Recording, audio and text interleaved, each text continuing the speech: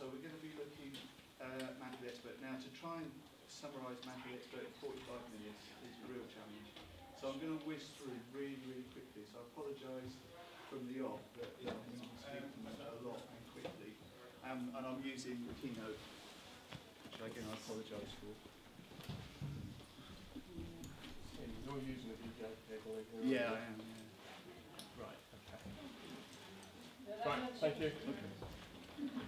So we'll just wait for this few people. So, this is Mantle Expert. This is going on in the classroom, and it's an imaginative inquiry approach to teaching and learning. I'm going to start off by looking at a couple of quotes about storytelling and the role of storytelling in learning. Story and stories are a medium for learning. This is a quote from Daniel Willingham, who tends to get quoted a lot in current education. But this is something that people tend to ignore in William's work, which is that stories are what he calls psychologically privileged. And that the meaning is treated differently in the memory than other types of material. Now, I tweeted him about that a couple of times actually, and he's never really told me what he means, because that's an astonishing claim actually. If the material is treated differently in the brain, so what does that mean? What does it mean, being treated differently in the brain? What's going on? And I'm not really sure that he knows the answer to that. They know that it does, but they're not really sure how. So this is a quote from Hirsch. And Hirsch is usually quoted for his application of a knowledge-based curriculum. And The Knowledge Deficit is the book that he's most famous for.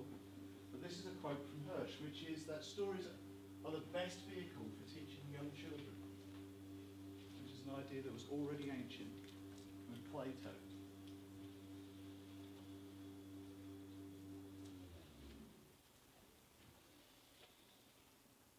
This is from Kieran Egan. There's a fantastic book by Kieran Egan called Teaching and Storytelling. It's well known in America, but not terribly well known in this country. Has anybody read Teaching and Storytelling? I highly recommend it. It's a really, really great read. And what Egan does is he runs big conferences. He actually works in Canada, at Simon Fraser University in Canada, and there's a big conference, yearly conference, been running for about 15 years, on imagination in learning. And he makes the case that imagination is not researched very much.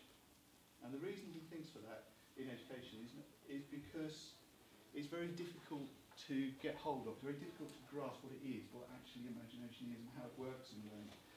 But as most people in the field of education, academics, seem to all agree that imagination plays a big part in learning and stories are effectively in learning, but they're not really sure how it works, or indeed how to exploit that. And Egan's book, Teaching Storytelling, is fantastic on the why of imagination, but when the second half of the book, he starts talking about the how, the teaching of it. And he's not good at that. He's a great academic, but not a terribly good teacher. And for that, I think the best person to turn to is Dorothy Heffkett. Have people heard of Dorothy Heffkett? She's from this part of the world, isn't she? Just up the road. There's Dorothy Heffkett at work with the kids, and she died 2 or 3 years ago, but was an absolutely phenomenal teacher and very, very famous at the time.